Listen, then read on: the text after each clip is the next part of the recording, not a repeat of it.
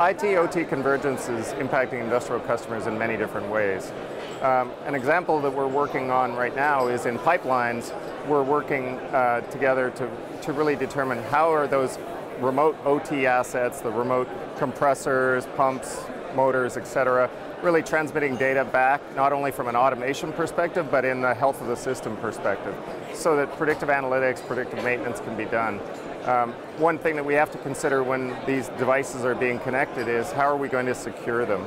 So it's critical that when we look at IT-OT convergence, we're not only looking at connectivity, but we're looking at how are we securely connecting, managing, and scaling all of those connections together. Operational technologies that Schneider has and the IT technologies that Cisco have come together really nicely to build a full end-to-end solution from the applications that exist in the data center or cloud, all the way down through to the industrial data center, all the way down through to what exists right at the edge, so where the PLCs and where the machines are connected.